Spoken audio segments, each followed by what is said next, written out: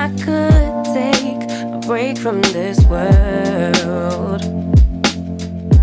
Running on a hamster wheel, but searching for something I can't feel. I just wanna be a lost girl and fly. Take a breath, feel my wings spread, levitate above the ground and make eye contact with clouds. Now I'm rising, I'm soaring above it.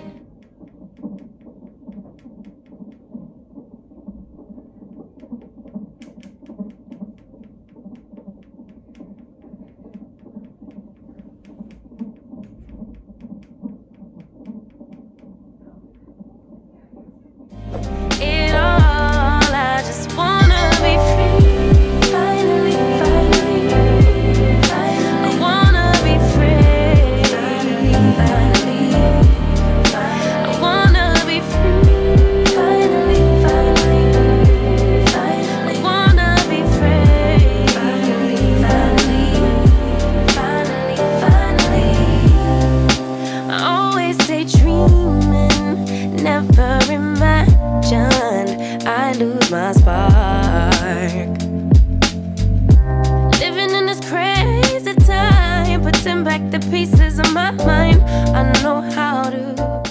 They just said that if I am better in the next 25 minutes, if I am still good, then we will be discharged and we can leave and go home. So I am totally praying for that because I am super starving and hungry.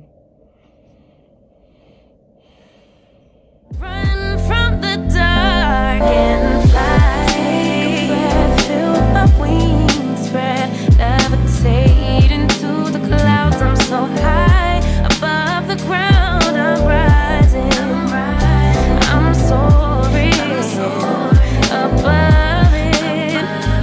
It all, I just wanna be free. Finally, finally, finally. I wanna be free. Finally, finally, finally. I wanna be free. Finally, finally, finally. I wanna be free. Finally, finally, finally, finally. Higher to a bird.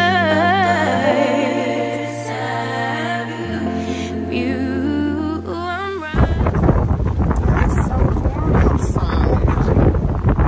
70 degrees in November in Chicago. How about that? Yes, and I'm so glad that I'm not cooped up in that hospital anymore to be able to come out and enjoy it. Woo! Today has been one heck of a day. The longest doctor's appointment I ever thought I would have had to go through. First of all, they admitted me into the hospital, as y'all can see, took all kinds of blood work. But I am grateful and thankful to say that I am back in my car and I am going home, you guys. Yay! I am going home. I cannot wait to get there. I miss my kids. I never thought I'd say that. But, you know, after only being gone for a few hours, but I miss them and their crazy antics. I'm so used to being there with them, letting them jump all over the place. So I miss them. It is 2:23. I have been at the doctor since 8 o'clock, or at the hospital since 8 o'clock in the freaking morning. I am ready to go home. I have not eaten like a thing. They gave me water midway through and like 1 cup of apple juice. That is all. That is all they allowed your girl. And I can't wait to go home. I hope I don't throw up in the midst of trying to eat so fast, or I hope I don't eat too fast where I end up throwing up. So I'm just ready to go home. And basically what they thought was that I was going through preterm labor, So they thought, you know, what happened was triggered the whole thing was that Harmony had to been doing something in there. They think that she was in there maybe pulling at the umbilical cord or tugging it. They think she might have rolled over and laid on it, or, you know, or got, you know, like got it round, you know, wound around her, that kind of thing. Whatever she did, okay, it sent a whirlwind through my day, okay? I have no idea what she did, but basically she did something to that umbilical cord to the point where it freaked the doctors out, and I had to be moved from the clinic part to the hospital part, like immediately. Like, they sent me to labor and delivery, and they were just like, how are you feeling? Kept asking me, how are you feeling? How are you feeling? I'm like, dude, I feel fine. Like, I don't understand what's happening right now. And they were just like, oh, well, your baby's heart rate dropped below 100 or something like that for 3 minutes. 3 minutes. And I was just freaking out, like, what are you serious right now? And so they were just like, we don't take any, you know, we don't take anything lightly when it comes to things like that. So we just had to go ahead and send you to labor and delivery. Have you ever had a C-section? I'm like, oh my God. Like, when they started talking about that, I got spooked, because I thought they were just gonna be ready to cut the baby out of me right then and there. Like, you know, they were talking about starting IVs and stuff. I was just freaking out, and that sent my blood pressure through the roof. And so they had to, like, keep testing me and take a whole ton of blood so that they could make sure that, you know, I wasn't going into preeclampsia stage.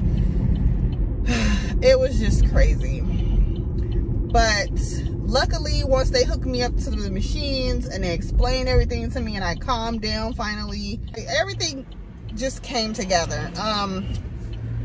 Harmony didn't do any more of the crazy stunts with her umbilical cord, thankfully. And so after 4 hours of being hooked up to the machines and watching her heart rate and checking her amniotic fluid to make sure that she still had enough fluid around her body, they decided to go ahead and let me go. And I was so appreciative that nothing was wrong with her, because that totally just freaked me out. But I'm also very grateful to the doctors, even though I felt like, you know, maybe they could have told me more, and, you know, before they started freaking out, maybe I wouldn't have freaked out. I don't know. I'm not even going to say that. I'm just appreciative that they saw it and they caught it, and then, you know, we all went through the necessary procedures to do what we had to do to save not only me, but to save Harmony. So I really appreciate that from the doctors. They said they saw me going through contractions. They saw my contractions on the screen. Some of them I felt, some of them I didn't feel. So I don't know what they were seeing, and, you know, but like what the doctor said, that it wasn't happening like very often, just like once or twice an hour. And so that is pretty normal for 34 weeks, because I'm 34 weeks and pregnant. So that did not scare them, and it wasn't like a heightened, you know, like they weren't really strong contractions. And I'm like, they couldn't have been, because I didn't feel most of them. Some of them I do feel, a majority I do not. So she said that's normal when you've had as many babies as I have. So I just You know, I'm just thankful and grateful that I'm able to be in my car and drive home today, because I did not want to have Harmony early. That was the last thing on my mind, especially not at the drop of a hat, and not have her cut up out of me, on a whim. So I am just grateful and thankful that somebody was looking out for us today. Okay, but that's what happened today at my doctor's appointment. I do have another doctor's appointment tomorrow, so I will be going to that doctor's appointment, and hopefully nothing will come about there. Okay, so thank you guys so much for watching. I truly appreciate you guys. That is my update, my baby update. Don't forget to like, share, and subscribe to my channel. Love you guys so much.